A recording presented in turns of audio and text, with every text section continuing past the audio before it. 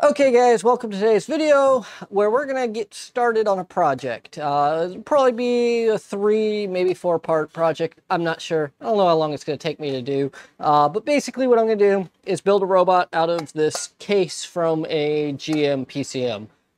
Story behind this is a mechanic that I fixed instrument clusters for, gave me a couple of boxes full of dead PCMs, ECMs, and airbag modules and stuff, and said, here, you can have it, do whatever you want with it. And then it ended up sitting in the closet for probably 6 months now. So I finally was like, I'm never actually going to do anything with these, so I gave them to my son to take apart. So he took a couple of them apart, and he had this one apart and was running around with it like this and said, I want to build a robot, so I'm going to build a robot with him. And this is kind of the basic design for it. We have our body already built for us. So this will be kind of the front end of it, and this will be the back end here. So yeah, whole purpose of this video is so that way you guys can hold me accountable to make sure I actually finish this project, because I always tell my son I'm going to do this or that, you know, kind of electronics project with him, and I never do. I never actually get them done. I'll get started on them and yeah, just never get them done. But yeah, I have a ton of these different ECMs and stuff, and I just was like, here, take them apart. Ask me questions about what's inside it, so that way I could teach him a little bit about electronics. And then after, I think this is actually the first one he took apart, he was like, yeah, I want to build a robot out of that. So yeah, let's switch the camera view around so that way you can kind of see the general layout of the design of this thing, like what the plan is. So far, the only thing I haven't figured out is the battery pack for it. I know I want to do 12 volts, because 12 volts is the most I can do for the motors.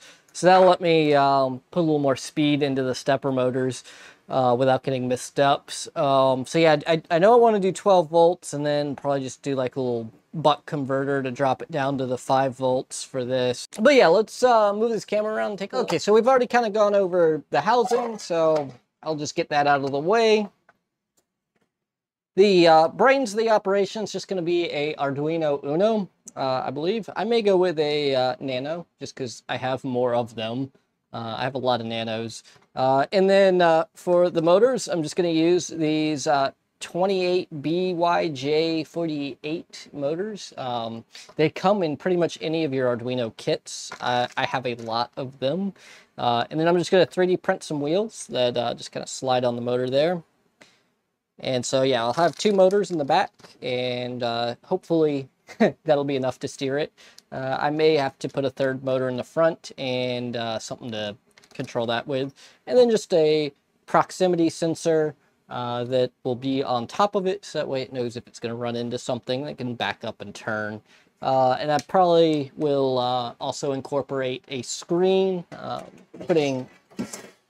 and yeah, so I'll probably put the screen like that coming out of the face there and just kind of fill it in with a 3D print there, and then have the proximity sensor up on the top of the head, kind of like that. So that's kind of the general idea I have going for it, and probably keep it in the Arduino territory, but maybe I will step into the STM world with it. So we'll see where it goes there. I have a lot of these blue pills, which they have a lot of options you can do with them. So not 100% sure what the brain's going to be, but most likely just Arduino Uno.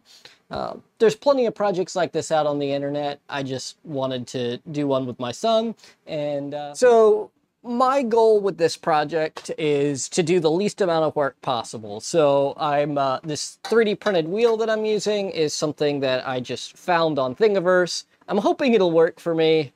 I'm kind of doubtful that it's going to get enough traction, being that there's no rubber band or anything around it.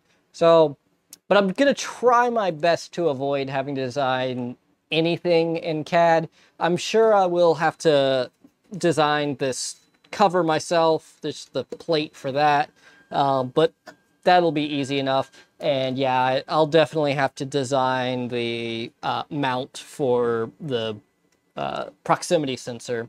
So hopefully I can just keep my CAD time to a minimum on this, and my 3D printing to a minimum also.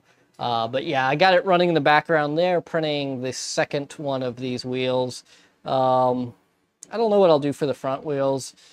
I'll have to figure that out. But the next video will go into actually detail on this. But right now, I just did this basic video to hold myself accountable, because if I put a video out there, I should finish the project. Although I have videos on this, and I never really did finish it. This was supposed to be the finish. I was finally this week got around to, well, actually yesterday. I finally yesterday got around to writing all of the code to make this one work, and I realized that I screwed up the net list on the pins here. So I put these two, they're tied like this instead of, they should be 1, 2, 3, 4. I did 1, 2, 3, 4 by mistake. So yeah, screwed that up. So I gotta fix this, and I've kind of lost interest in that project, because I was doing it to sell it to another company, and the company wants it, but they don't want to sell it themselves. They want me to sell it to go with their product as like an accessory, and I'm not really interested in doing that. I wanted them to just buy the rights to it and be done with it. I was okay with assembling some for a while, but I didn't want to do it forever. So I've kind of lost interest in doing that. So if that happens, I'll end up making this whole thing open source. The original version is open source and it works. And then this was just, all I changed was these LEDs, put some MOSFETs on there to run the LEDs, pulse width modulated it all, and was like, cool, this is done. And then I realized, oh crap, the stepper motor's wrong. I set it up wrong in this one. It's right in the original, it's just wrong in that one. So yeah, that's really all I had for today's video. I hope you guys liked it. Hopefully I'll finish this project, and I'll see you guys in the next one.